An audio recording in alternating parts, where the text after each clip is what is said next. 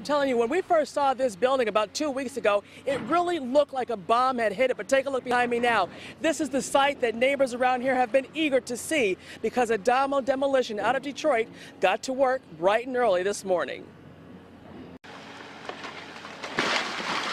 I am so happy, because the Lord heard our cry and sent us an angel. He sent us an angel. He said, okay, Channel 7, get out there. They need you. Seeing this old vacant apartment building being demoed is a dream come true to people living in this West Side neighborhood. For over 3 years, it sat empty, and that brought squatters and several fires.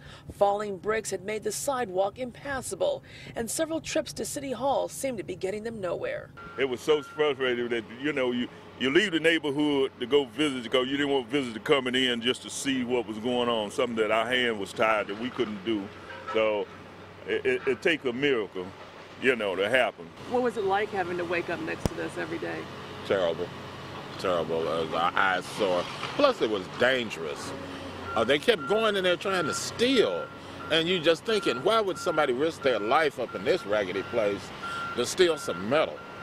And can get killed up in here. But over a week ago, Action News called the city to see if we could give these neighbors the hand they needed to get attention on this dangerous eyesore. And the mayor's team ordered an emergency demolition. And today it happened. Oh, thank you, Mayor Duggan. We have a mayor who realized how important Detroit is. Praise Channel 7 and you. Because, we've been trying forever.